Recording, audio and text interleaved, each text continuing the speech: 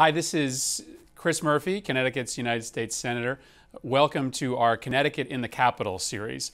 This video is about Connecticut's connection to the old Supreme Court chamber. I hope you enjoy it.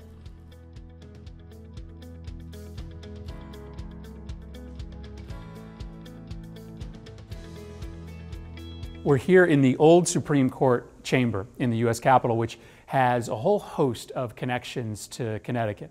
We'll start with one of the most prominent busts, the bust of Oliver Ellsworth, one of the most famous Connecticut residents, the author of the Connecticut Compromise and the third Supreme Court Justice. Now, he didn't actually preside in this chamber, but his bust is here because he solved a pretty thorny problem for the president.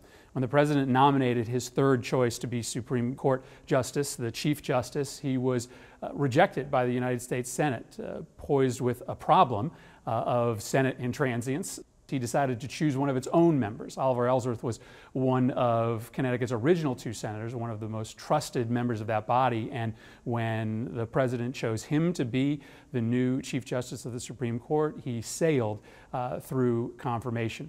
Later on, this chamber would see a case that has become synonymous with Connecticut, and that's the Amistad case. You know it well, whether you've read the story in the history books or seen the movie. The Amistad case, in which slaves rebelled, the ship docked off Connecticut, and a contest grew over the future of the slaves, was heard right here in this chamber, ultimately with the disposition that the slaves should be set free. A case right here with direct Connecticut connections.